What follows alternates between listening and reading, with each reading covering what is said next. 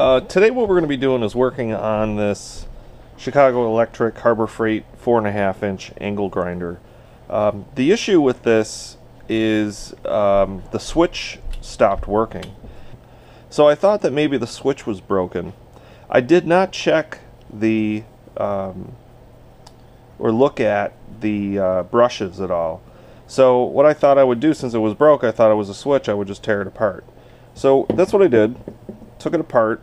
You can see here is the armature and fan blade, cooling fan. It was rather dirty.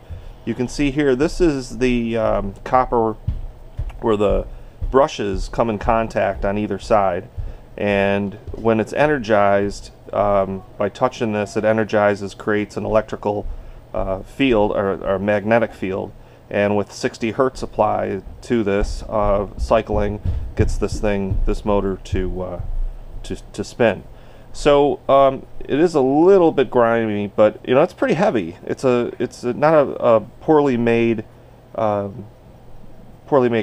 I do want to get some more grease in here. You can see the helical gears that are in here. The bearing spins really nice, so that's everything there is in good shape. So as I tore this thing apart, thinking that it was the switch, after I took out the armature, I soon realized that what the actual problem was the brush. As you can see the brush here, these are some brushes that I was able to find. I couldn't buy them on eBay because I didn't have the measurements, so I didn't exactly know which ones they are because they're metric. But this brush that was in this grinder, you can see, snapped in half. What I'm going to do is take some measurements of this because I think I can get these on Amazon, so I'm just going to put my dial indicators on this and take some measurements. And then what we're going to do is put this back together. Let's take some measurements here. See what we have.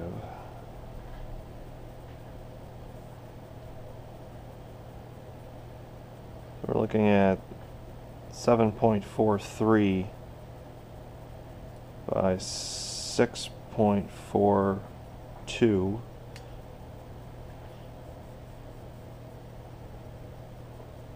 .43. 6.43, 7.43 by 11.43. Okay. Remember that.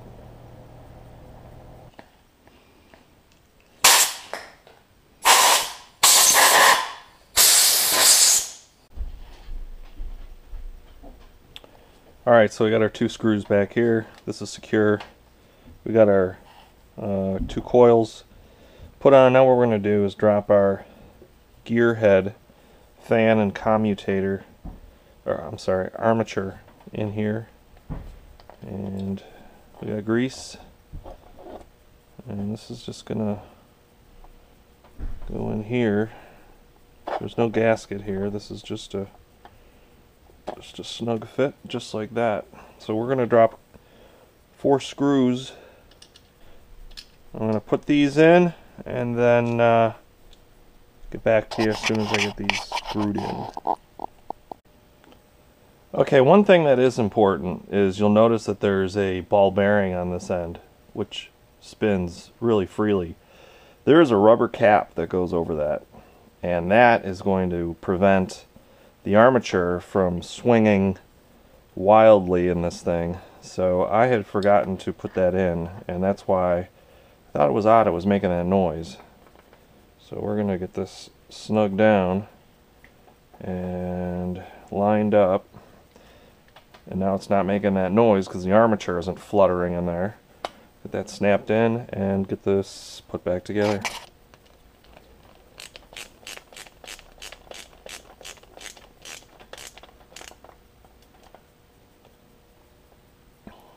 We've got grease on our gears, and there is a very thin gasket.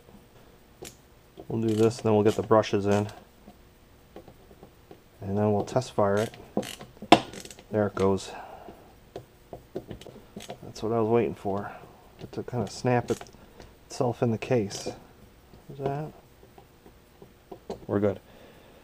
That's turning in there. Alright, so next is to put the brushes in. The brushes only go in one way. You just want to push that down, get that started in there. And then what you can do is you can take your cap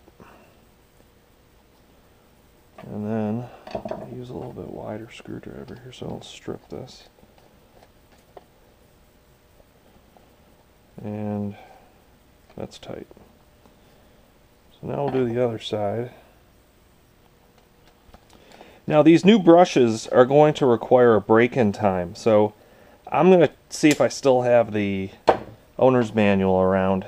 This one had about half its useful life left. So we got our measurements on these so we can go on Amazon and figure out where to buy them. First, what I want to do is see if this works. So let's plug it in.